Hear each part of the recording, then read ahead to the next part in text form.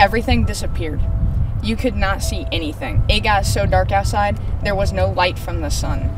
There was glass in my face, there was glass in my hands, the steering wheel had been pushed down onto my legs and I could not get out of my car, but there was no way I was staying in my car. I could hear the people behind me getting into car accidents. You didn't even hear a horn before it happened. It just sounded like a bomb went off because of how hard people were hitting other people. 19-year-old Hannah Ushman says after her car was hit, she knocked on the window of the closest car. She got in their car and called 911 as vehicles continued crashing in the dust storm. You could hear the screech of the tires, and there were people going off into the ditches on both sides. It was straight up like a war zone.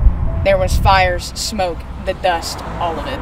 But it was the scariest, most terrifying thing that I have ever been through.